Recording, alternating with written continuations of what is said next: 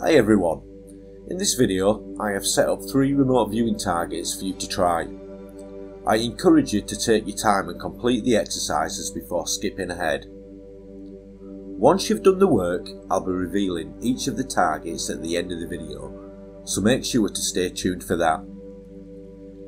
If you want to jump directly to any specific target, you can find the timestamps in the video description, but remember, it's important to complete the exercise first before checking out the reveals. I've also created a variety of toolkits to help you along your remote viewing journey. The complete remote viewing toolkit, and there are 2 different versions of this.